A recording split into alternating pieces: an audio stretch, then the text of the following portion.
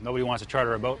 No, we've had multiple, probably 35 cancellations already, and we're getting 3 to 4 a day every day. Josh Forsyth and crewman Kevin Ross showed up around our cameras over the weekend with signs begging BP or anyone to hire them. We decided to find out who they were and what their story was. What's up, guys? Good to see you again. Definitely. How you doing? Josh, Kevin, it's good to have the boat back in the water. Hope so. This 22-year-old has grown up on these Gulf waters. When did your father first take you out fishing? Oh, it's probably still in the womb. But I've been on the water since I was 1 or 2 years old on a boat. Now, Captain Forsyth owns the Bone Collector, but the boat and the family business has been out of the water since their first try at red snapper on the first day of the season. First thing we saw, we were actually looking in the prop wash, and it all turned brown.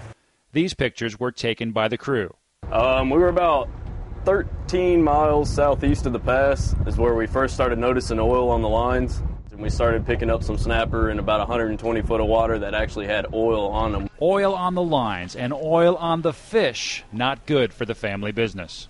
My grandfather's a mullet fisherman. We started 3 generations ago with my father. He was first chief of police at Gulf Breeze, and he ran a charter boat as well. But right now, the only business is cleaning up the oil, and BP's in charge. Josh's father, Ted Forsyth, feels commercial vessels should be the first ones hired. You've got licensed captains sitting here begging to go to work, and we can't get anywhere. And you know the water's better than anybody. Absolutely. Fished these waters all my life. All of my life. Frustrate you sitting on your hands? Absolutely frustrating.